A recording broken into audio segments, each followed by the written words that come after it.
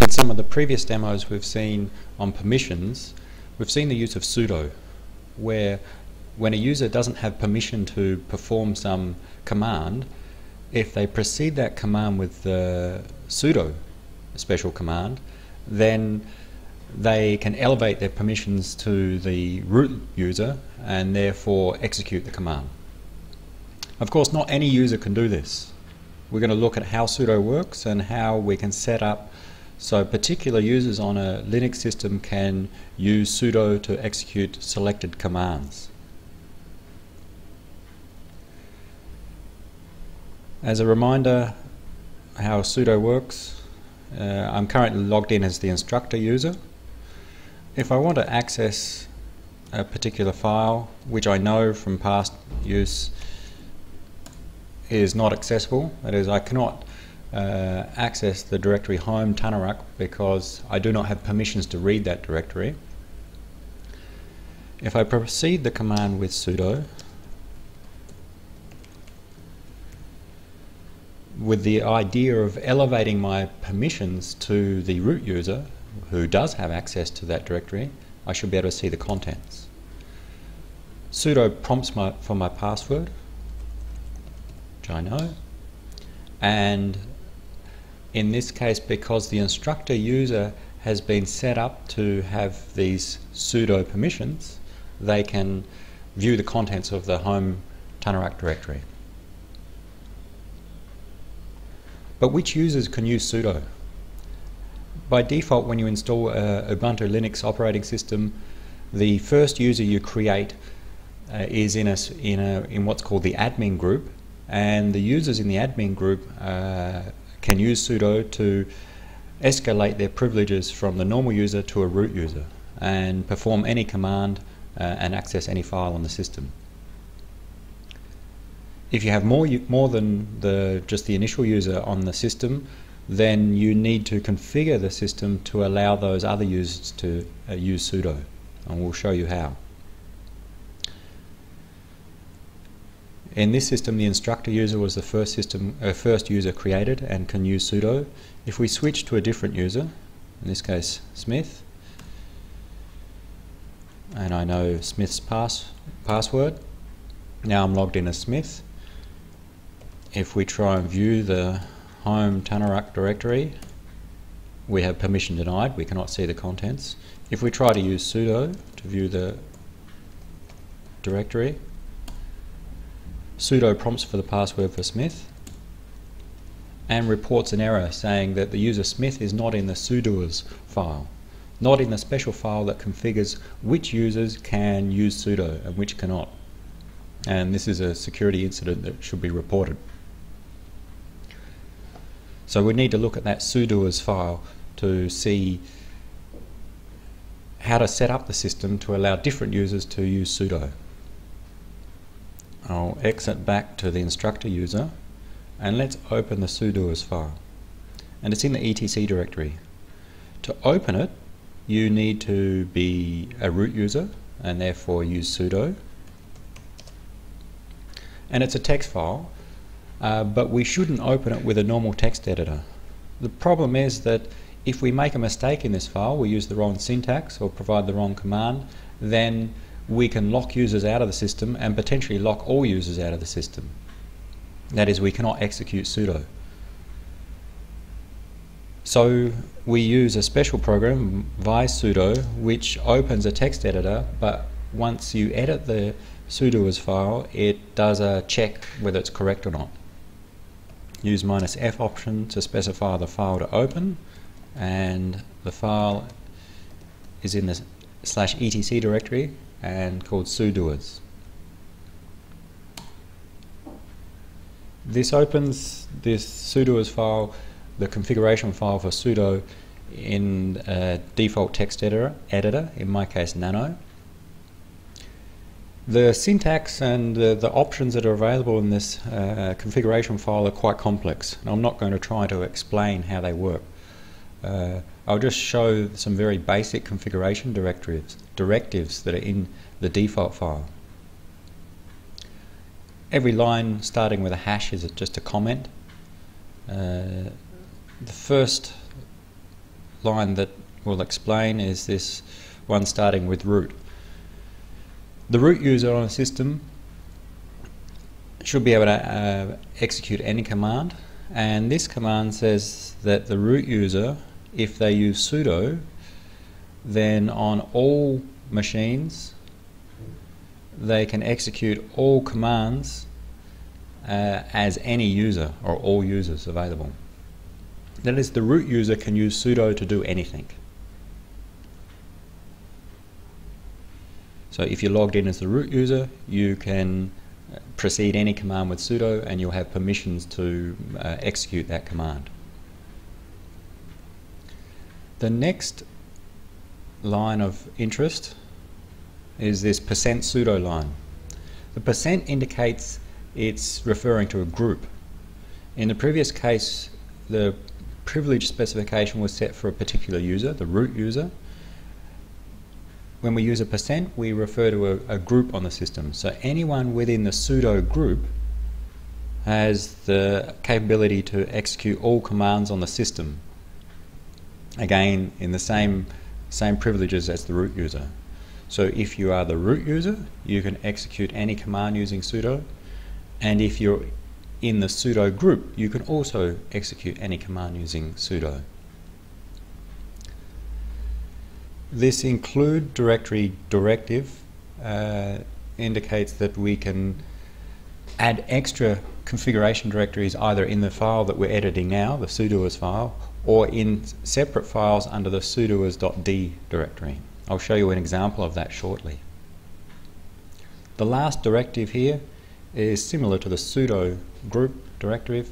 Anyone within the admin group can execute all commands.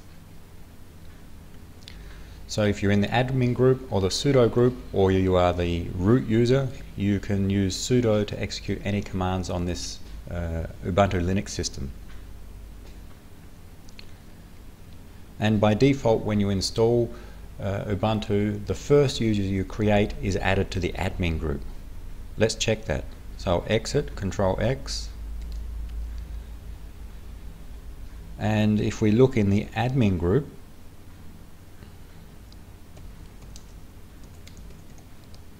which is in the groups, and group members are in the etc group file, I'll search for admin.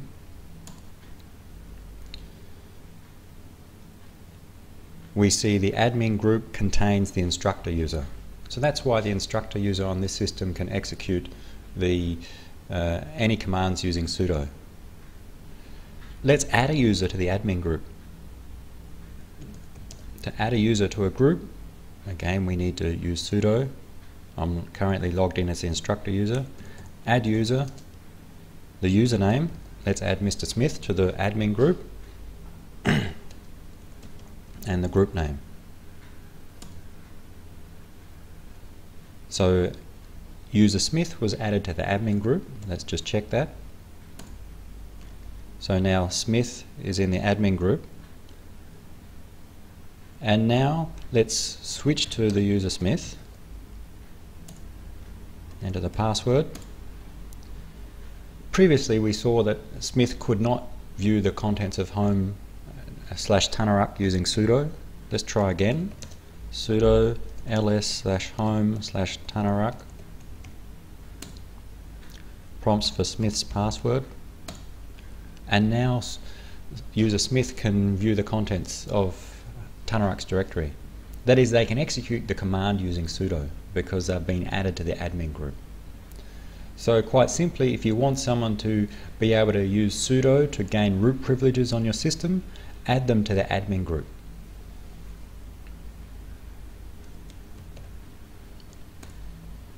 I can remove a user from the admin group using the del user command, so that Smith is no longer in the admin group. And just check that.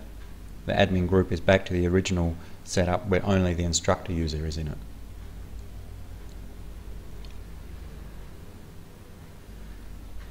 So the basics of sudo so far is that if you're the root user, in the sudo group or in the admin group, you can execute any command on the system by preceding it with sudo, and you effectively elevate yourself to the root user, the privileges of the root user.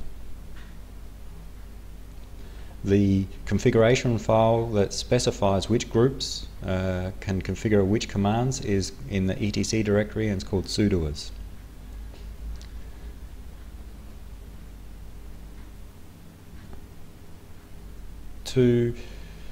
In some cases, we don't want to allow a user to be able to elevate their privileges to the root user and do anything on the system. We would like to, in some cases, allow some users just to run some privileged commands. For example, if we want to set up the system so that the student users can execute networking commands, but not view the directories of others, not add users, not do all the other management of the system, then we can configure sudo to do that.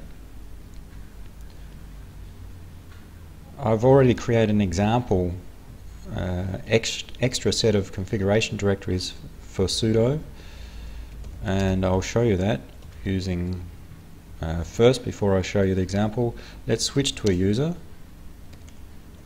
Napat, enter the password.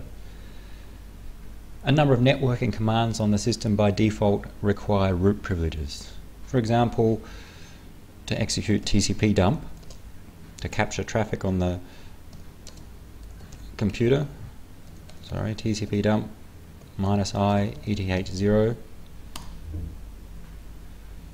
User Napat does not have permission to capture on the eth0, the Ethernet interface. You need to be a root user to run TCP dump. And can Napat execute TCP dump using sudo? Let's try. Sudo prompts for his password and gives the error message saying he's not configured or in the sudoers file and is not allowed to run this command as sudo. So how can we configure so that individual users or a select group of users can run a selection of commands as sudo? Let's open the file that I've already created to configure to allow some users to run networking commands. I've created it in this sudoers directory, and I've simply called the file student. So I'm going to open this file, which is a set of sudo directives using the sudo command. And it's important not to use a normal text editor here. Again, if you make mistakes in the syntax, then you may lock users out of the system. And in fact, on 2 occasions I've locked out all users from a system and had to go through special steps to recover the root password. Very inconvenient. I've made a mistake. I need to switch back to the instructor user. Of course, Napat is not allowed to execute this command as sudo. I need to exit, and I'm now back as the instructor user who can execute commands as sudo.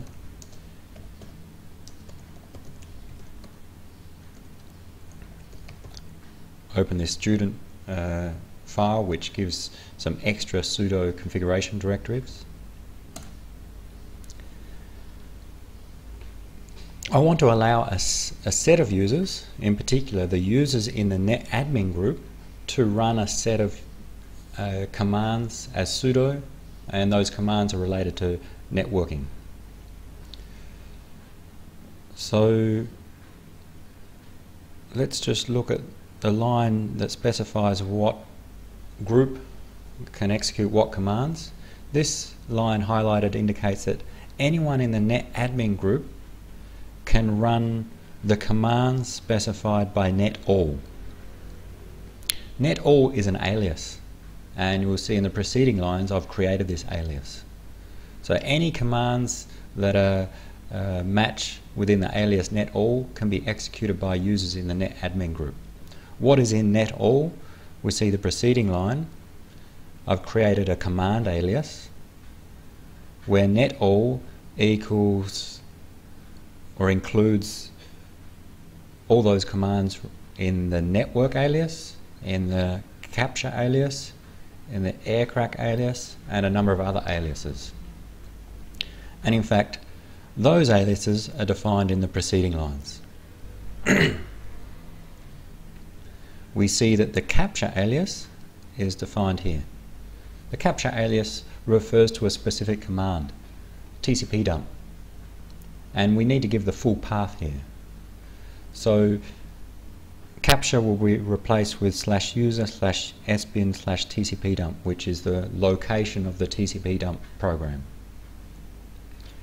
Similar, network includes the command ifconfig, ifdown, and a number of other interface configuration commands. WLAN includes commands for configuring wireless interface in Linux, iwconfig for example. So I've just created these aliases just to separate out the separate set of commands. You don't need to use them. Alternatively, instead of using netall, I could have listed all the individual commands here on one line, where I separate each command by a comma. So again, any user in the netadmin group can execute the commands specified in the set of aliases under netall, the network, capture, aircrack, WLAN, and so on, which is really just a list of the actual commands that I want to allow that user to execute. So you can add other commands, you can set up different aliases, different groups to specify what selection of users can execute which commands as the root user. Let's see how it works. I'll Control X. I don't need to change this. Let's look at the netadmin group. There's currently no user in the netadmin group. Let's add the user napat to the netadmin group.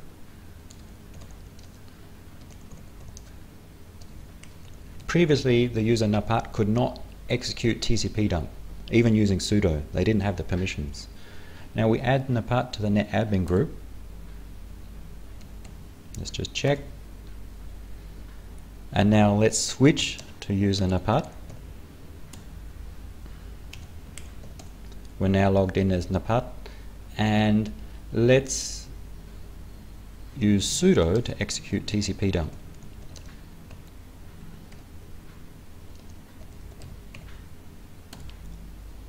Sudo prompts for his password. I've made a mistake in the command. I used -eth0 instead of just eth0. Let's try again. And now user napat can execute TCP dump. TCP dump is running and capturing packets. So we can set any user to execute the networking commands listed in that sudo configuration file if they're in the netadmin group. And let's just check finally whether napat can execute other commands as sudo, ls, the directory of home of user Tanarak, sudo ls/home/Tanarak. Not allowed to execute this command. So because the command ls is not in that list that I set up in the configuration file, user napat is not allowed to execute that as sudo. He can only execute the commands that I specified. So that's a way of allowing specific users to execute a selection of commands on the system, depending on what you want them to do. Of course, it's up to the manager of the system to select the commands and consider whether the selection of commands meets the security requirements of the system. In summary, the configuration of sudo is set up in the /etc/sudoers file, although other files can be added under the /etc/sudoers.d directory. They specify which users and which group members can execute which commands, and if a user has those privileges, then they can proceed a command with sudo to escalate their privileges so that they can execute a command that they would normally not be able to.